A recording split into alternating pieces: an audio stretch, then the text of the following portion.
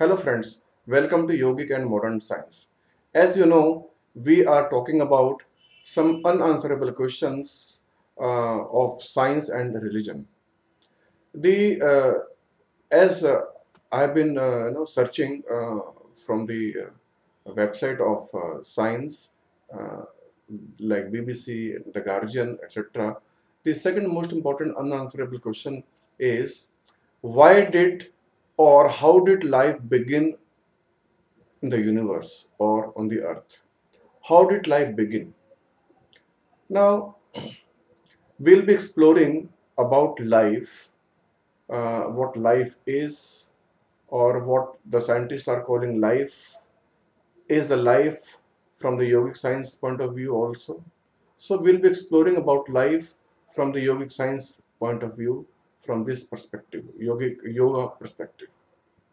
शर्मा जी, साइंटिस्टों के लिए लाइफ भी एक मिस्ट्री है, एक एनिग्मा है कि साइंटिस्टों के लिए ये एक पहेली है और ये उसका आंसर ये अभी तक ढूंढ नहीं पाए कि लाइफ कैसे स्टार्ट हुई या उसके स्टार्ट होने का कोई समय था।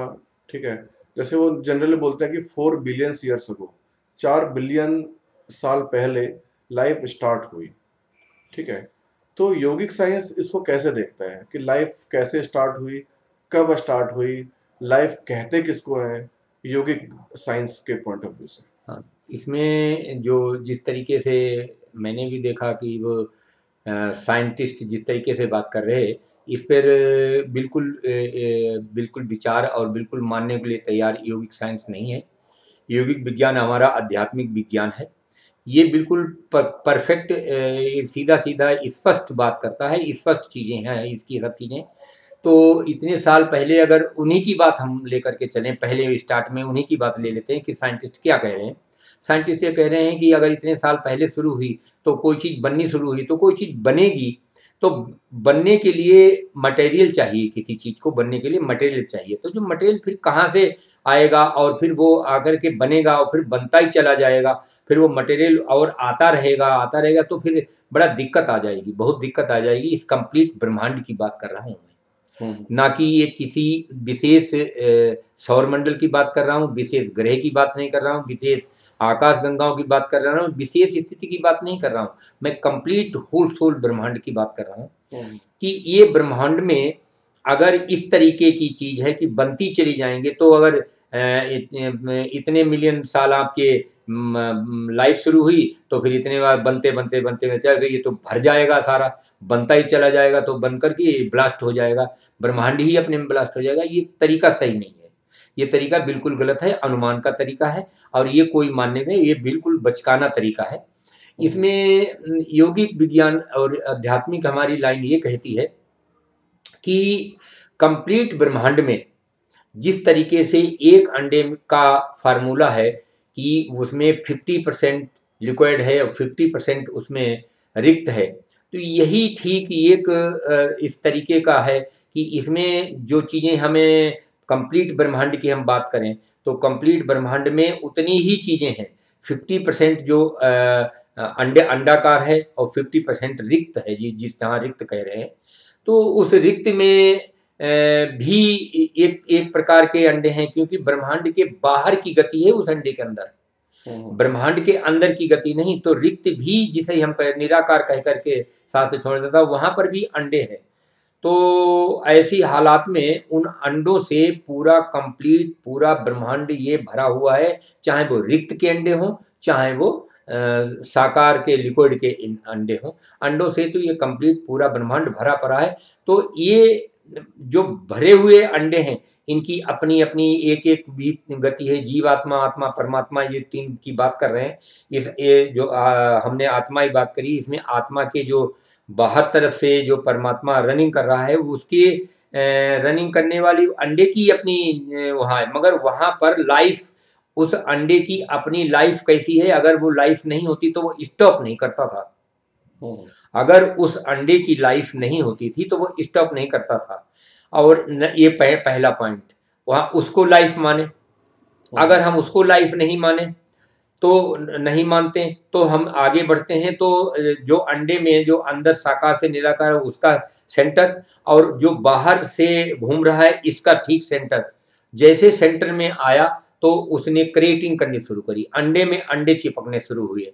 जैसे ही अंडे में अंडे चिपकने शुरू हुए तो एक लाइफ शुरू हो गई। सेंटर उसने पकड़ा, और सेंटर पकड़ के दूसरे अंडे को साथ लिया, तीसरे लिया, चौथे लिया, वे सारे लाइन लगा के लेते चले गए, लाइफ शुरू हो गई। इसको लाइफ कहें। या फिर ऐसी लाइफ कहें जहां पर ऐसी स्थिति आती कि हमारी मन बुद्धि चित्त अहंकार, कि जहां हमारा हृदय काम कर रहा है, सांस हमारी काम कर रहे, और सांस क्या नाम, और बुद्धि चित्त जो जितनी भी हमारी इंद्रियगत काम कर रहे हैं, इसको लाइफ कहें। या ऐसे लाइफ हैं, कुछ ऐसे जीवाणु हैं जो सांस ही नहीं लेते, ये उनको लाइफ कहें। या कुछ ऐसे जीवाणु हैं जो जिनकी आंखें नहीं होती हैं, उनको हम लाइफ कहें।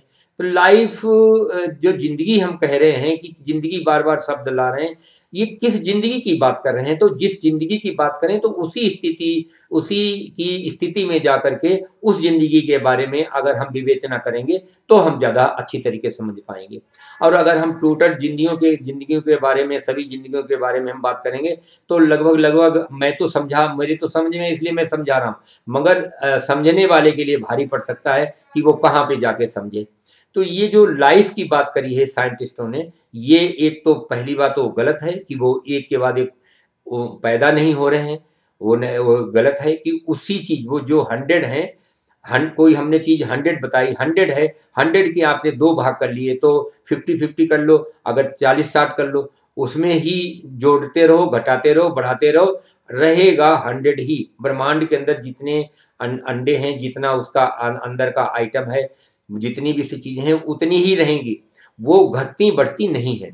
कि इसलिए क्योंकि ये सिद्धांत भी यही कहता कि अगर घटती, भगवान कभी घटता बढ़ता नहीं है। अगर किसी व्यक्ति में से एक वैसा व्यक्ति और निकाल लिया जाए, एक बच्चा निकाल लिया जाए, तो व्यक्ति वो घट नहीं जाता है। तो ऐसे ही एक ये प्राकृतिक है, प्राकृतिक घटती बढ़ती नहीं, उतनी की उतनी रहती है, इसे लाइफ कहते हो। और लाइफ जो कहें तो मनुष्य की लाइफ कहें, कीट कीट पतंगों की लाइफ कहें, या हम किसी ग्रह की कहें, या कंप्लीट सौर मंडल कहें, या हम आकाश गंगाओं कहें, हम पूरे ब्रह्मांड में नाना प्रकार के स्थिति है, तो उन नाना प्रकार की स्थिति को हम लाइफ ही कहते हैं। हमारी योगिक साइंस में, आध्यात्मिक लाइन में हम उनको सबको लाइफ कहते हैं। जहाँ हम अंडों के समूह हैं, चाहे वो साकार में है, निराकार में है, या हार्डनेस में है, या सॉफ्टनेस में है, कैसे भी हालत में, हम उन्हें समूहों को भी लाइफ कहते हैं। अंडे के समूह को लाइफ कहते हैं। तो एक सेंटर पॉइंट की हमने जहां बात करी थी, अगर वो स्टॉप होता है तो समूह स्टॉप हो जाता है। ये सेंटर पॉइंट ने जिस तरीके से क्रिएट करे, उसी तरीके से वो सेंटर पॉइंट उन चीजों को विखंडित कर देता है। तो इसको हमने पहले भी बताया, इसको मृत्यु भी कहते हैं, मगर ये मृत्यु नहीं, इसे बदलाव कहते हैं। तो इसलिए ये चीज जो है इस कंप्लीट ब्रह्मांड में ये चीज है, इससे सब चीज निर्मित हो रही, सब चीज में नाना प्रकार निर्मित हो रही, नाना प्रकार सब चीजें बनी हुई, नाना प्रकार की ये जीवन है, इसमें हर जगह पे जीवन है। जीवन कोई ऐसी चीज नहीं है, जीवन आप ही नहीं जीवित जी रहे हो, जीवन जमीन के अंदर भी है, जीवन सूरज में भी है, सूरज में अगर वो उबल रहा है वहां पर भी जीवन है, हर जगह पर जीवन है, हर अणु में जीवन है, कण कण में जीवन है, जितने भी आप न्यूट्रॉन प्रोटॉन ये सारे सबके सब जीवित हैं। चाहे इनके वैरायटी अलग अलग बेशक है, मगर ये सब जीवन है। तो ये सब जीवन जहाँ है, जहाँ ये जीवन की जो प्रक्रिया है, ये समझना साइंस के लिए भी थोड़ा मुश्किल है, मेरे लिए तो मुश्किल नहीं दिखाई देता, क्योंकि मैं उस एनर्जी को जानता हूँ जहाँ एनर्जी तीनों स्थिति में कैसे कैसे अलग अलग तरीके से कार्यरत है। तो वो एनर्जी का अस्तित्व बना रहे, इसलिए ये पूरे ब्रह्मांड के अंदर अंदर सब चीज का बनना बिगड़ना ये हो रहा है, और इसे आप लाइफ कहते हो। मेरे हिसाब से जिंदगी तो जैसे एक और चीज तरीके से अगर हम समझाने का प्रयास करें कि सिक्के के 2 पहलू, एक नेगेटिव और एक पॉजिटिव। ये तो आपने नेगेटिव और पॉजिटिव को तो साइंस ने लाइफ मान लेगा, साइंस की दृष्टि से देखें वो तो इसे लाइफ मान लेगा, मगर मैं ये कहना चाहता हूँ कि नेगेटिव पॉजिटिव के बीच में ये बहुत बारीकी चीज है जो दोनों को डिवाइड करती है। जैसे हम उदाहरण के लिए हम लें मृत्यु, मृत्यु भी एक लाइफ है। जीवन अगर लाइफ है और उधर जाकर के निराकार जीवन आपका लाइफ है, तो मृत्यु भी अपने में एक लाइफ है जो बहुत क्षणिक है। तो क्षणिक भी लाइफ है। लाइफ कोई ऐसा नहीं कि लंबी जीवन जिए तो उस लाइफ, और क्षणिक रहे तो नहीं लाइफ, ऐसा नहीं होता। तो लाइफ लाइफ है। जिंदगी जिसे आप कहते हो, जिंदगी क्षणिक भी है और जिंदगी लॉन्ग टाइम भी है। जिंदगी तो हर चीज हर जगह पर जीवन है। तो जीवन की हम बात कर रहे हैं। जीवन अंडे में भी है, जीवन परमात्मा की गति से है, जीवन जीवात्मा में भी है, वहाँ सारा जीवन है। तो इसलिए ये सामूहिक जीवन है। तो ये जीवन के बारे में हमारी जो योगिक साइंस और आध्यात्मिक लाइन जो जहाँ तक पहुँच जाती है, शायद साइंस को एक बार सुन लेना चाहिए, पढ़ लेना चाहिए और सुन करके और उन पर अध्ययन करना चाहिए इस तरीके के। और ये बहुत बचकाने सवाल हैं, ऐसे सवाल नहीं लाने चाहिए। Okay, very briefly, I want to say that what science is calling life is not life in yogic science. In yogic science, everything is life. You see, wherever the three principles are working, and three principles are working everywhere. Okay, for one small egg, for one unit, and for multiple of units, right? Or for a collection of units, right? So this is life.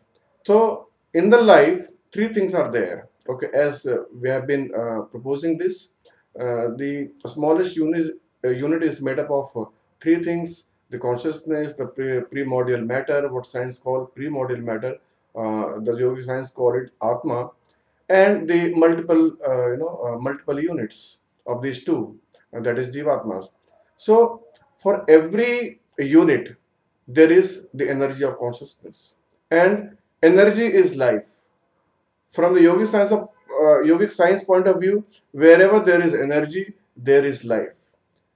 Okay, so in other words, we can say there is nothing but life. Beyond life, nothing exists. So what scientist is calling life, okay, is not life in the yogic science point of view. So if we can understand the three principles, and three principles constituting the smallest unit of life, the smallest unit, okay, and if centering happens, somehow centering happens in one unit, then it can attract other units, okay, thereby creating some other things, creating animals, plants, planets, so many things. Okay, so this is the accumulation of the smallest units of life and the dispersion of these units. Okay, so we need to understand these three principles in order to understand life. So we can understand life if we take into account these three principles. And as you know, in all the episodes, we are coming down to these three principles. Okay, so from these three principles, everything can be explained if scientists understand this. Okay, because scientists are taking into account only the primordial matter. For science, only matter exists. They are not taking into account the consciousness. Okay, and from the combination of consciousness and primordial matter, multiple jivatmas are created. Okay, so these are the three which are the building block of every form of life on earth and anywhere else in the whole cosmos. Thank you, friends.